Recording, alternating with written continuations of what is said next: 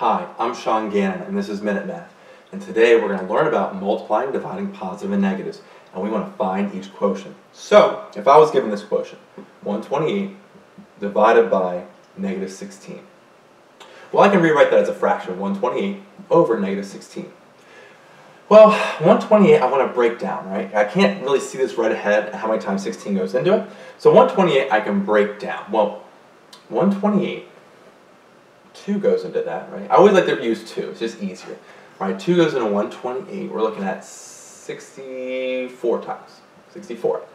Well, 64 is easy, that's 8 times 8. Okay?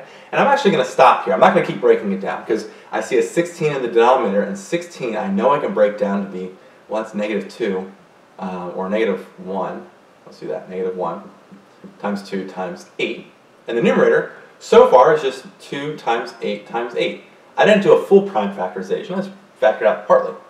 Well, that's great for me because the 2 cancels here. The 8 cancels. Now we're left with 8 divided by negative 1. Well, 8 divided by negative 1 is negative 8, which is just our final answer.